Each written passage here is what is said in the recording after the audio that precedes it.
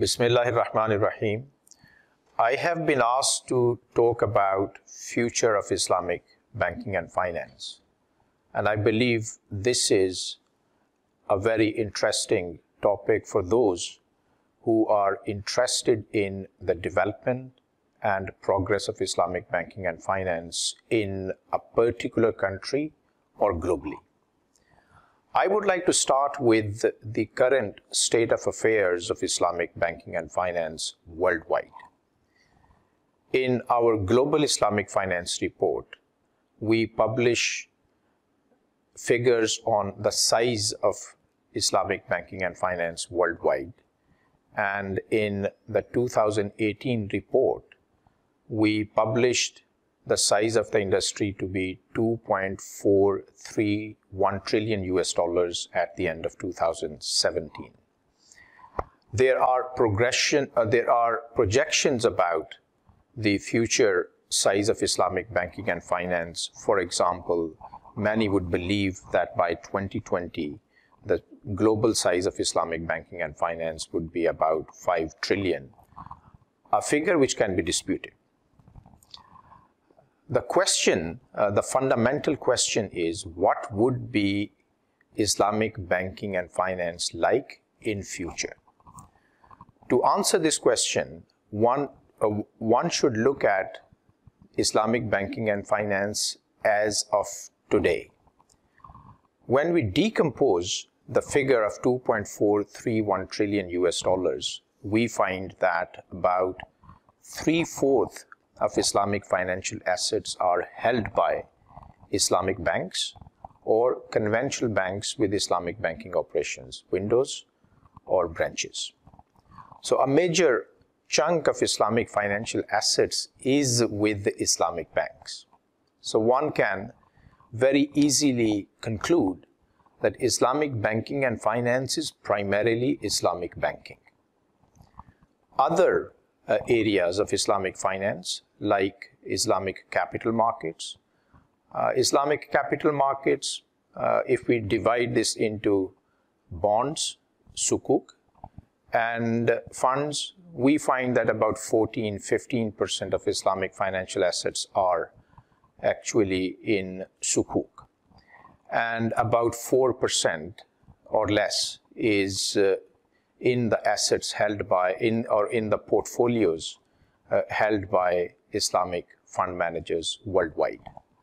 A very small proportion of Islamic financial assets are actually held by microfinance institutions and takaful operators and other non-bank Islamic financial institutions. The question arises, if Islamic banking continues like this, the role of Islamic banks would become even more visible. And other institutions, especially insurance/takaful institutions, they would play not a very significant role in Islamic banking and finance. When it comes to microfinance, the story is not very encouraging. And this is a disturbing factor for many. Many people would like to associate Islamic banking and finance with the development process.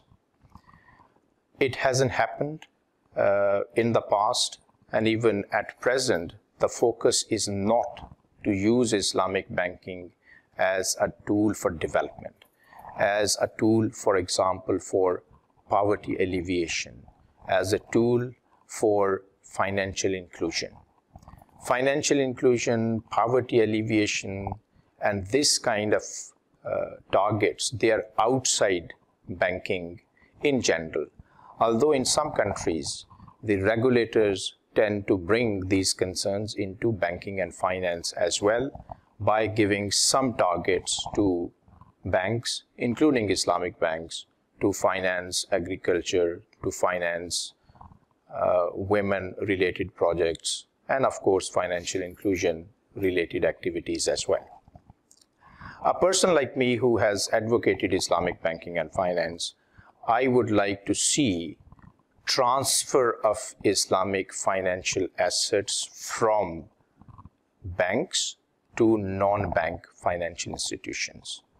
What do I mean by that? I would like to see microfinance institutions having more than the present 1% financial assets in their operations. 1% of total Islamic financial assets in the world. This is not a very impressive figure. So in next 5 years, if we can increase Islamic microfinance institutions having about 5% of global Islamic financial assets under their management, this would be a good start. This would help in financial inclusion as well. In order to increase the Islamic financial assets in microfinance related activities, we have to look at some phenomena around the world. I'm really impressed by what has happened in Malaysia. In Malaysia, there is a bank called Agro Bank. Agro Bank was a conventional bank.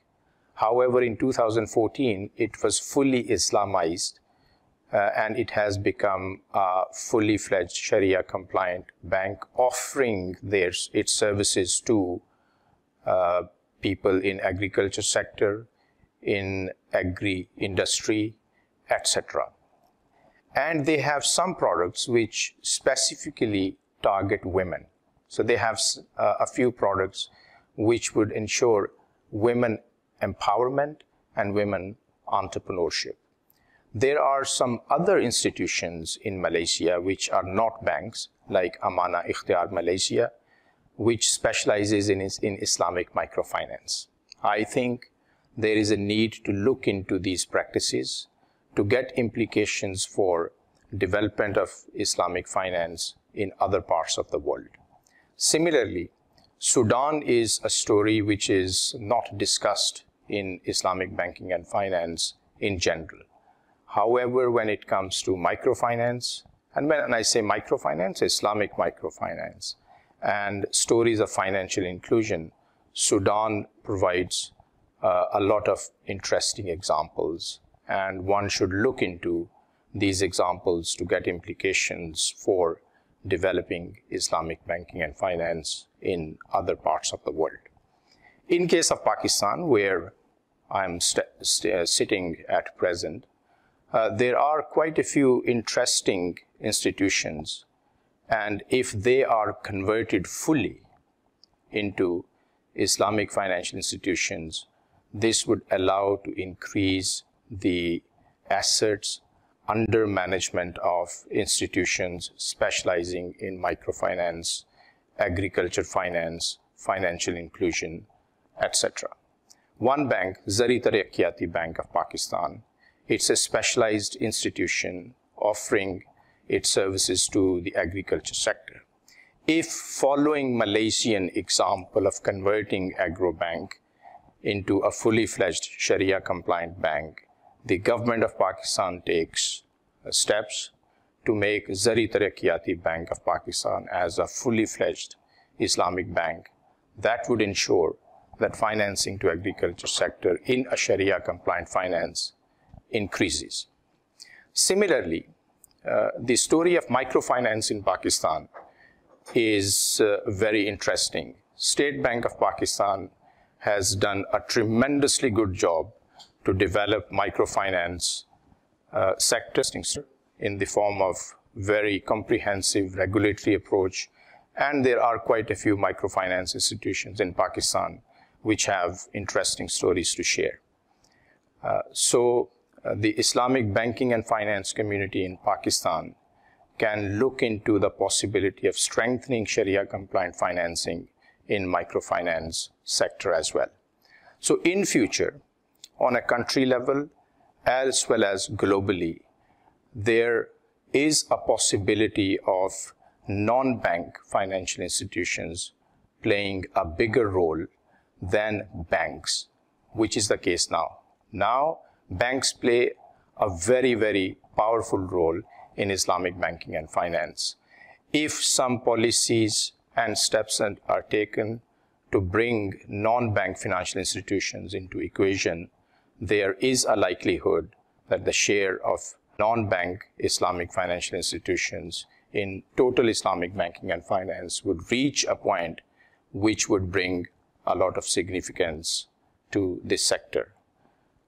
If that happens, and when that happens, Islamic banking and finance would be very much relevant to the development process and the activities and steps taken to improve financial inclusion, reducing poverty, and of course, bringing up a new role for women to play in economic activities. Thank you.